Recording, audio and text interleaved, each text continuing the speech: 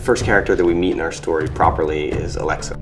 Alexa is a true scientist at heart, so she just wants to learn about the devices and what they do and how the time travel works, not necessarily concerned about the consequences that they may have.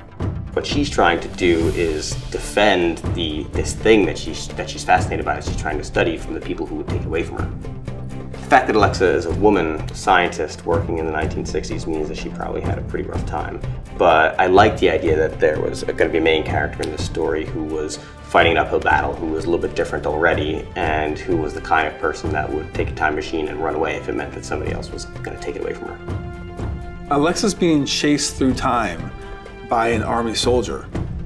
That soldier becomes one of our other main characters, Bertram. Bertram doesn't really like time travel. He feels it's going to harm society. Bertram tends to see everything from a militaristic point of view. So to him, donuts can be used as weapons. He sees how they can change the future, and he takes it upon himself to try to stop that.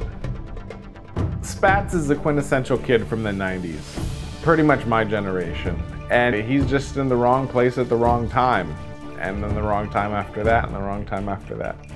Spats is a pop culture fiend. He's seen it all. So when he gets pulled along on this time travel adventure, it really doesn't faze him. One of the great things about comic book stories is that you never know who's going to quite make it to the end of the story. And I think the Accelerators has a lot of fun with putting its characters in situations that are a lot more dangerous than you would expect.